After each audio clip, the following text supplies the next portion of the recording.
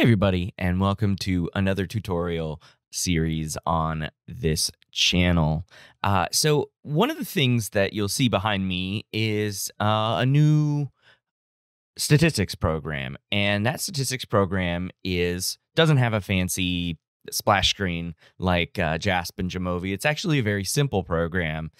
It is PSPP, and you clicked on this video because you saw that it was PSPP. Now, PSPP, what is PSPP? Well, it is a open source, free SPSS alternative. And I'll tell you where the SPSS alternative comes from. It's literally in the name. It's the alternate letters of SPSS. So, so the PSPP is the opposite of SPSS.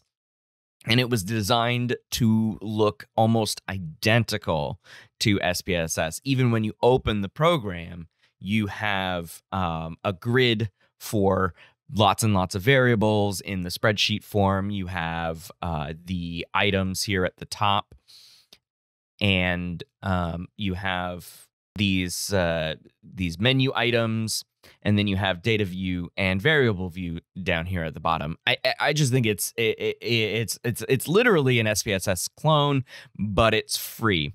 The one downside, before we get into the series of tutorial videos on how to do various analyses and functions in this program, is the downside is it's not being updated as much as JASP and Jamovi are.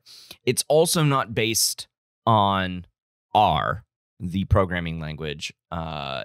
It's not based on that. So it's a different program for a different use. It's almost like it's a you don't want to pay IBM anymore for SPSS, or your school doesn't want to pay for IBM anymore. So here we go. This is it. So for this first video, all we're going to do is talk about how to open the files. Now, one of the limitations with PSPP is that the kinds of files that need to be opened are or can be opened are very limited. It's not as robust as the other programs that are on the market right now. It's not as robust. So if we want to open a program, we go to open here. So you can see open. You can do, I'm on Mac, so you can do Command O or Control O. And you can open up data and syntax files. You can open up SPSS files, which is great. That's the SAV here. You can open up portable files. You can open up SPSS syntax files because it can run and it can read the syntax from SPSS. That's kind of the programming language that it can use as opposed to R. It can read output files, so you can literally import your output from SPSS into PSPP. And then you can add to those output files and save them as PSPP outputs. Or you can do CSV files. And that's essentially it. But most of the time, we're going to be messing around in Excel, so that's not as bad. So let's open up a CSV file. Actually, let's open up an SAV file that I have. Okay, so here we have a data file that I have from, this is from grad school that I worked on with an undergraduate student at the time. So it was a fun little project.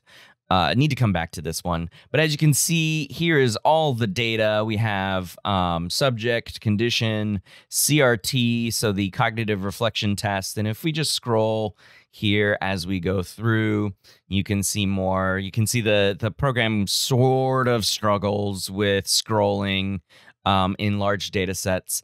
So here we have the tab for the data set. And if we come over here, you can see output here, and it opened up the output.